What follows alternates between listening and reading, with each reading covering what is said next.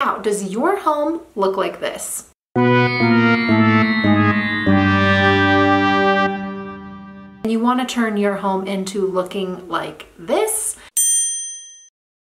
And in this video, I'm going to be talking about different ways to help show your home in its best light. So in this video, we're talking all about how to stage your home. First, we need to start with the outside. If you were a buyer, would you be excited about the outside of your property? Would you be excited about immediately wanting to go into this house and take a peek at it? Would you take one look and drive away? It's important to remember that your first showing always starts online. Photos matter, and in order to have beautiful photos, what's happening on the inside and the outside of your house is of the utmost importance. So we need to figure out how to make your house look really, really good on the inside. And we do that by staging it. Front door of your home is the first opportunity for buyers to get a first impression. So things that you could do to up the first impression of this is A, get a new front door, B, paint your front door, fix holes in any screen doors that you may have, or get a whole new screen altogether, get a new welcome mat, and anything that needs a little bit of paint and touch up. If it's wintertime, you want to make sure that your driveways are clear and that your walkways are clear and free from snow and ice. If it's fall time, you want to make sure that you're blowing away all those pesky weeds, in which case a leaf blower is going to become your new best friend. Buyers really want to know that you take pride in your home and you take good care of your home and that it's clean and well maintained. Additional things that you could do to zhuzh up the outside, depending on when the time of year that you're selling it. If it's around the fall time, you could put out a few pumpkins. If it's getting towards Christmas and the holidays, you could put out an evergreen wreath. If it's the spring or summer, you could put out some planters with a few flowers. Now, as we move to the inside, what is the very first thing that the buyer is going to see when they walk in the door? Does it feel inviting, or are they walking directly into a pile of stuff, a pile of shoes, a pile of kids' backpacks hanging on the wall, right into a wall, a stairway, a garage, a door? What's happening the very second that they walk into your house? What is the very first thing that they're going to see? You want to make sure that this area is very inviting, very clean, very neat, and very tidy. Also want to make sure that your floors are very clean and your carpet has been cleaned. You need to remember that your house has to look show ready and ready to go for every showing that you have, for every open house and every buyer or agent that walks through that door. I've showed properties that were not quite ready to hit the market simply because there was low inventory.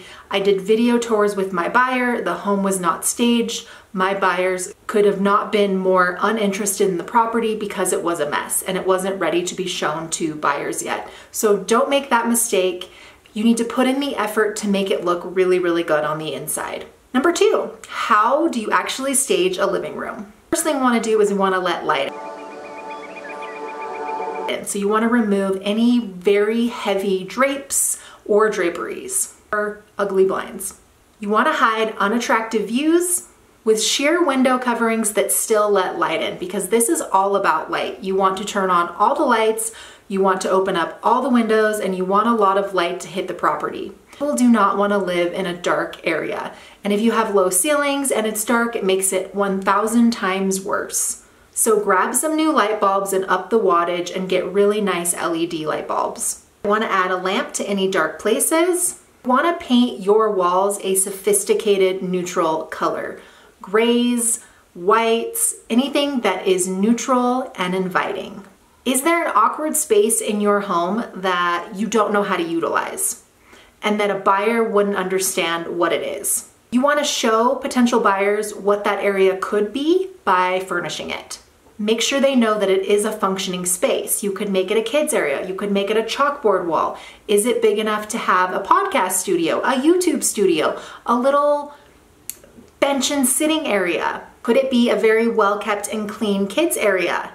Could it function like a chic little home office? Could it be a yoga space or a little space in the house for a home gym? To take the awkward spaces and make sure that you get creative and figure out how to utilize them so that the buyer knows that it's a functioning space and they get ideas of what it could be used for. Also want to remove a lot of your family photos. This is the time to put away anything that is very personal to you and a lot of your personal photos.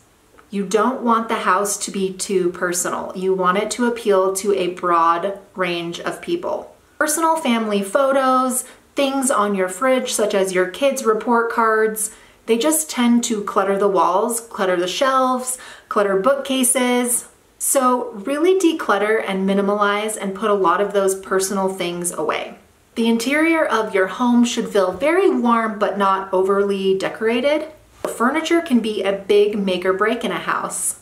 If you have a luxury home, you need to have really high-end furniture in there. You can't have a $14 million house and have IKEA furniture in there. It just doesn't work. However, on the flip side, you have a one-bedroom condo that's over at Canyon Creek, could really benefit from some nicer furniture and really zhuzh it up and make it a really chic place. These are my thoughts on virtual staging. Yes, rooms can be staged virtually, especially if your home is vacant and you decide you do not want to pay the money to bring a stager in and have the home staged. You can have virtual staging photos. However, I always like to portray a house exactly what it's going to look like when a buyer walks in.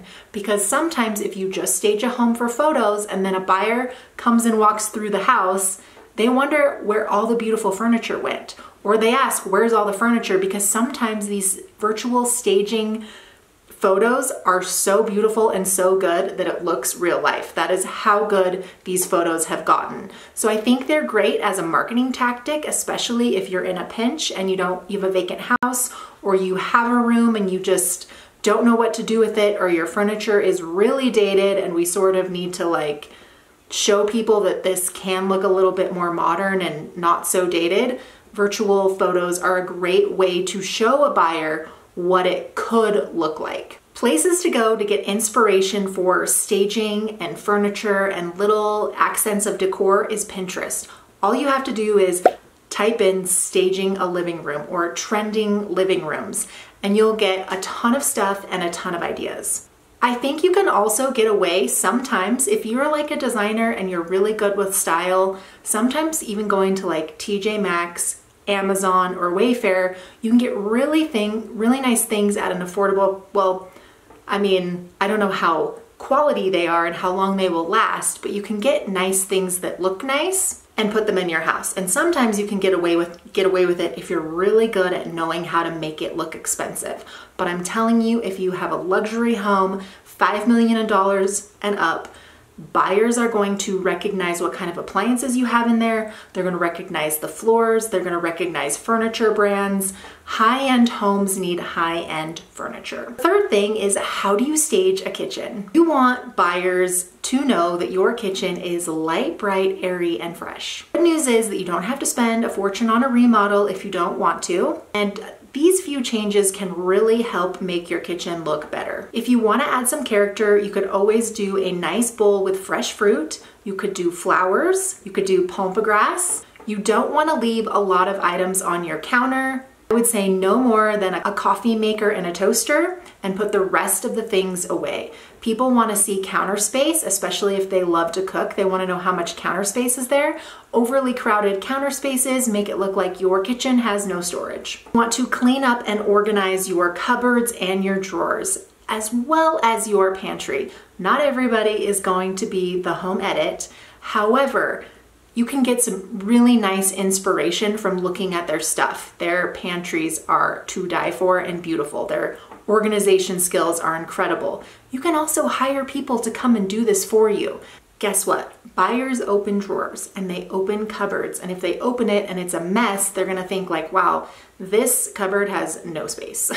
So what does it look like in there when you open up closets, pantries, drawers, and cabinets? Another thing that you can do is update your dated cabinets by sanding them and repainting them. Switching out fixtures to more modern ones is a very easy way to make it look much better, as well as changing out like your sink faucet or getting a new sink. What kind of appliances do you have? How old are they? Do they need to be cleaned? Do they have a lot of fingerprints on them? Are they dirty? What does your kitchen smell like? You can light candles, you can do aromatherapy. Lavender smells amazing, and so does lemon. Color of your cabinets do matter, and a lot of the dated 90s oak cabinets are very, very orange.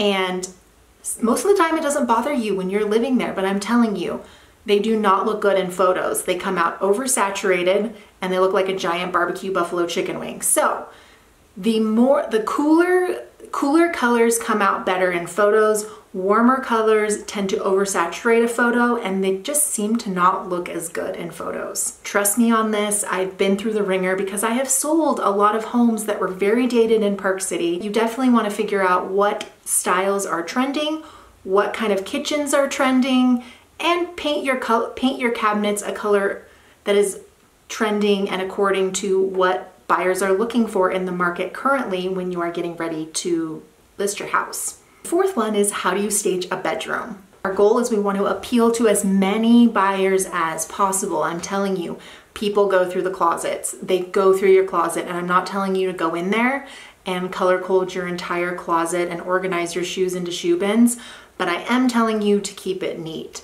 And you don't need photos of the closet. They don't need to go online unless you have a home edit style closet. Really want the bedroom to feel very light, airy, and fresh. Again, we want a lot of light in here. You don't want a lot of heavy and bulky furniture in your bedroom or in your living room or in your house at all. So I would say for the bedroom, you don't want any more than 3 pieces of furniture: a bed, nightstands, and a dresser, or a cute little ottoman at the end of the bed, or if you have a big enough room to have like a cute little love seat at the end of the bed. But I would say try to have no more than 3 pieces of furniture in your bedrooms. And freshen it up by throwing on lots of throw pillows. We love good throw pillows, probably no more than 4 to 6 on the bed.